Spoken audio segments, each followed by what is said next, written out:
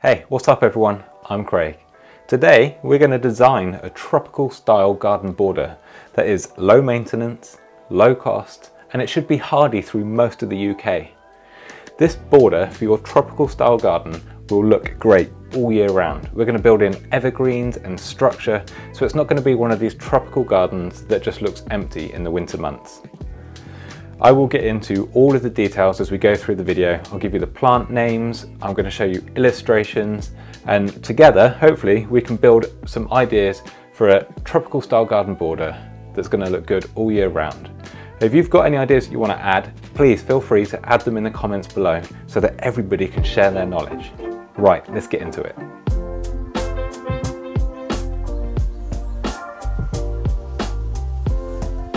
So when you're starting a tropical style garden border, or any border for that matter, it's always best to start with the structural elements. That's the big plants, any hard landscaping, just to get those key parts of the design in place before you move on to the rest of the design of your tropical garden border. So in this case, I have used evergreens because, like I said, I want this border to look absolutely fantastic and lush and tropical all year round.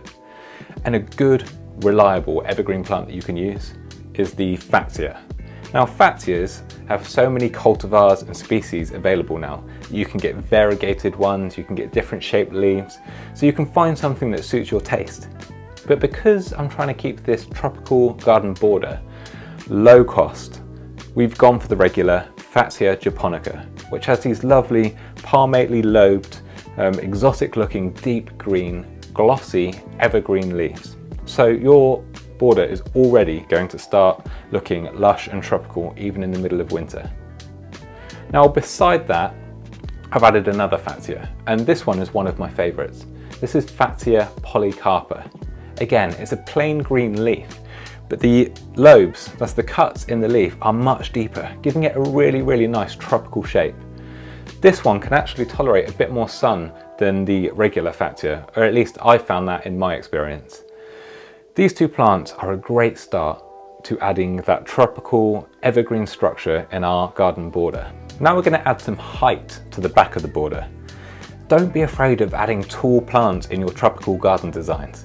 They will make small spaces feel so much bigger because you're just utilizing all of that available vertical space. Now, many people immediately jump to using bamboos to get vertical height in a tropical style garden, and there's nothing wrong with that.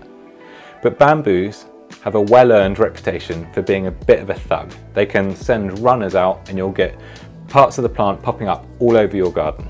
So as an alternative that I like to go to, there's a plant that's commonly called the giant Spanish reed, which is Arundo donax. Now, Arundo donax is a fast-growing giant grass, and you get much the same look as bamboo.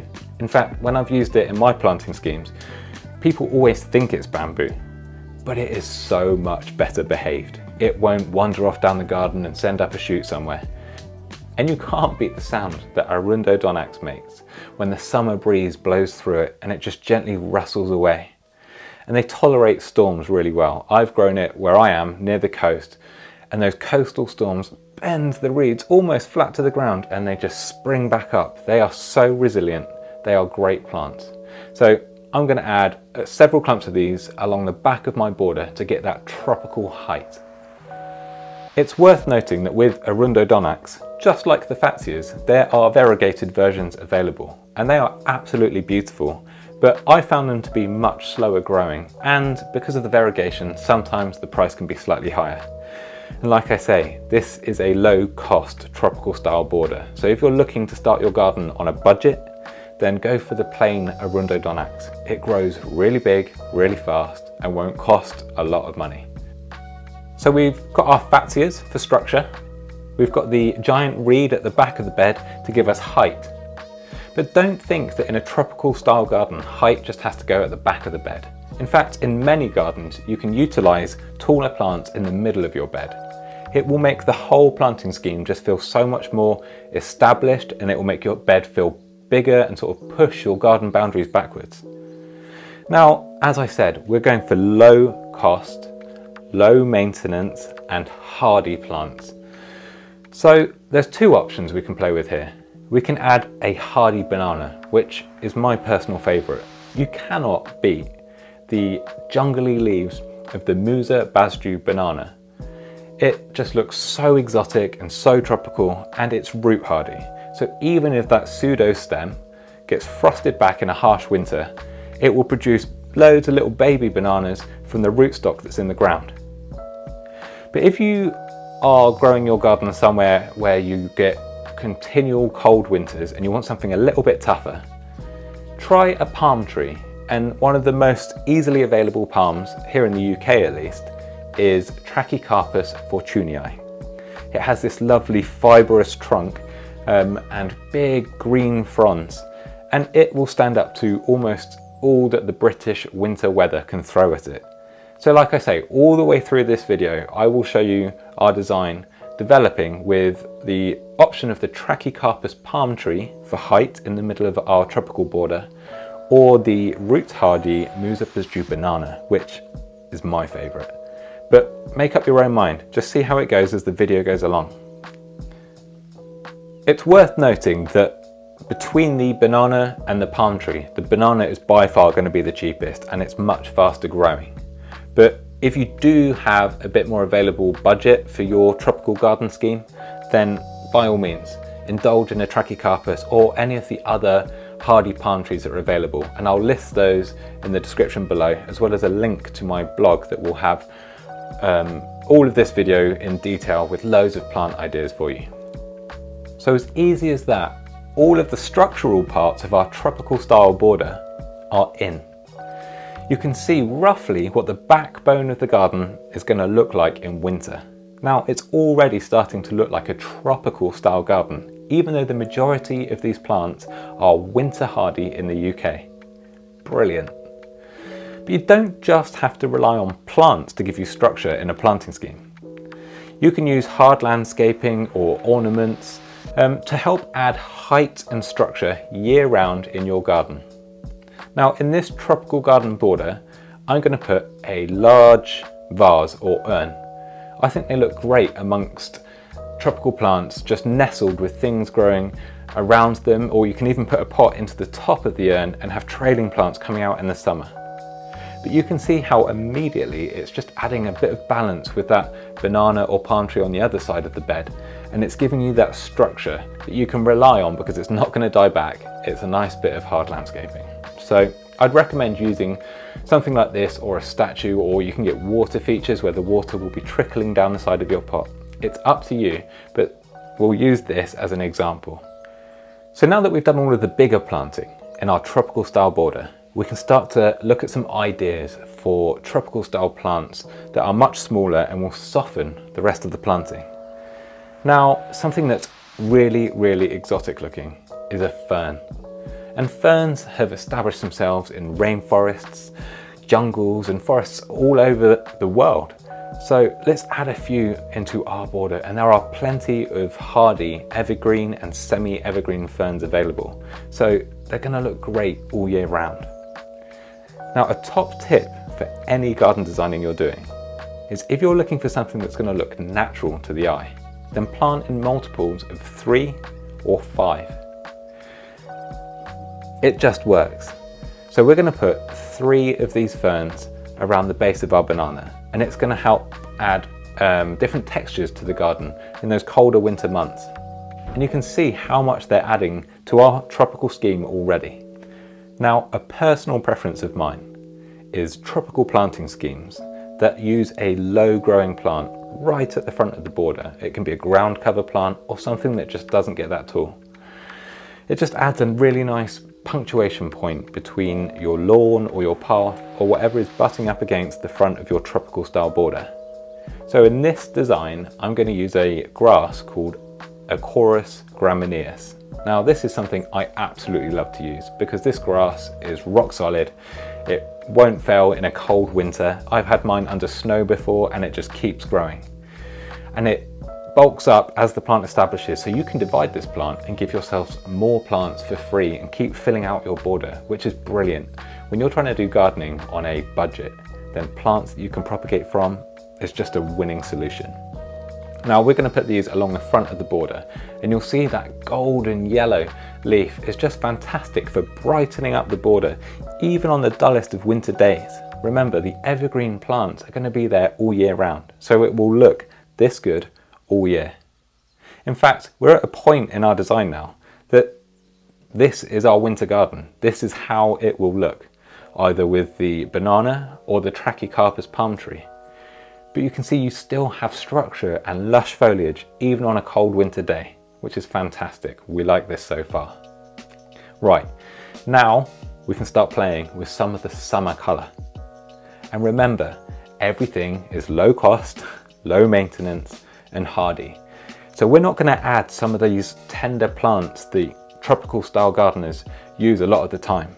There are so many hardy exotic plants. That's plants that come from other parts of the world but survive winters here in the UK. We can use those to get that summer colour, and they will die back and come back for next year. Hardy perennial plants are fantastic for a low maintenance tropical style garden. Right, let's have a look at what we can use. Gardening is much like fashion. It goes through trends and things disappear and then make a comeback. And dahlias are one of these plants. Dahlias are sometimes thought of as boring old cottage garden plants, but there are so many dahlias that look absolutely fantastic in a tropical style garden. And I urge you, look across the breadth of gardening styles before you decide what plants you're going to put in your garden. Now this video is just an idea, but you can add your taste, your favourite plants to it. Do not use this as a rule book, please. Be loose and have fun with it. Now the dahlia that I like to use, and I think a lot of us use in tropical style gardening, is Dahlia Bishop of Llandaff. Now the Bishop series of dahlias have beautiful dark foliage at the base of the plant, and this dark foliage contrasts so well against the deep green lush foliage of our tropical style planting. And Bishop of Llandaff has bright red flowers, and it will flower for months, all the way through summer and right up to the first frost, so long as you keep deadheading it. Now deadheading is just removing the spent flowers, and on a dahlia it tells you which ones have finished flowering. If it's finished flowering, it will be a cone shape. If it hasn't, it will be a ball. Easy. The second plant, which is also making a comeback, is the salvia. Now salvias will flower and flower and flower, and much like dahlias, they are absolutely adored by pollinators. Now, growing a tropical style garden shouldn't be a dead garden. The wildlife should love it as well. So if you put the dahlias and the salvias into your garden, you're going to have butterflies, bees, moths. It's just going to burst into life like a tropical rainforest. Now Salvia amistad is a hardy to half hardy salvia that has these deep purple flowers, and that purple is such a rich purple, it just pops against the greens of the foliage, and it even makes the greens look better, and the purple looks like it's glowing. So these are the flowers we're going to put into the garden, and we're going to stick with just the two colours. Now tropical planting schemes often just have a limited palette but of bold punchy colours, hot tropical colours. Think about all those Hawaiian shirts and the colours that are on there. That's the colours that you can pull out and use the flowers of, or coloured leaves in your garden, and it will give you that hot tropical look. Now this border is coming along really, really well, but we need to add one more hardy tropical style plant that you might actually be surprised to know is hardy. It's a colocasia. There are two hardy colocasias, and the one we're going to use, which has been very, very popular in recent years, is Colocasia pink china. Now pink china has these beautiful heart-shaped leaves that are held high on slightly pink coloured stems, which is obviously where it gets its name from. A common name is the elephant ear plant. Because of these huge leaves, they look like elephant ears, and it's these big foliage plants that will really help make your border have that tropical style. Now this plant will grow from underground rootstock and pretty quickly get quite big for spring and summer. And when we get the first frost, all of that foliage will get knocked back and it will die back to ground level. But we're going to plant it in amongst the ferns. So in the summer, the colocasia, or the elephant ears, will come up and it will be the star of the show. And in winter, as that dies down, the ferns will be there to hold the show as winter rolls through, and it will help protect all of the rootstock of the plant, especially if we add mulch. But we'll get onto that in a minute. I'm going to give some care tips, and believe me, there is not a lot of work in maintaining this border. But there it is. That is our budget, low maintenance, low cost, hardy, tropical style border. With only a small, really, selection of plants, you can have a border that looks great all year round and is easy to maintain. Now, I keep saying low maintenance, so let's talk about the maintenance. What would you need to do to keep this border looking like this and looking good in winter? Now, as I said, there are some plants here that will go dormant in winter. So the dahlias and the colocasias will get frosted and they'll start to go mushy as soon as we get cold weather. You can cut those back and just leave the tubers in the ground and leave the underground parts of the colocasia there. Add a mulch. A mulch is just a layer of compost or wood chip that will help protect the rootstock of things in the ground. It will also help keep weeds at bay, so you're not going to have to do extra weeding because you've covered all of those weed seeds. And in spring, just cut down all of the old growth of your Arundodonax. That's the big reed at the back of the border. And like I say, it will grow to several meters tall in that growing season, so don't worry, it will soon be up and tall again. And also, cut back the stems on your salvia. And do this after the first frost, because the last frost, because you don't want all of that new growth to get frosted off. And that's it. That's, let's call it 3 mornings work. Autumn, cut back your colocasia and your dahlias. Winter, mulch your beds to protect roots and stop weeds. Spring, cut back salvia and Arundodonax. 3 mornings work in a 365-day year, and you can just enjoy this garden the rest of the time. Now, like I say, this is just a loose idea. It's a design that I've put together, and I'm sure that you've got things that you can add to the design. You've probably got experiences and things you've grown in your area, so comment below and let us know. I'll put a link to the blog article, and please feel free to check out the shop. And if you liked this video, give it a thumbs up and hit subscribe if you're new here, because it helps support the channel so much. Thank you so much for watching, and let me know if there's any other things that you'd like to do one of these design videos on, and I will see you all in the next video. Ciao!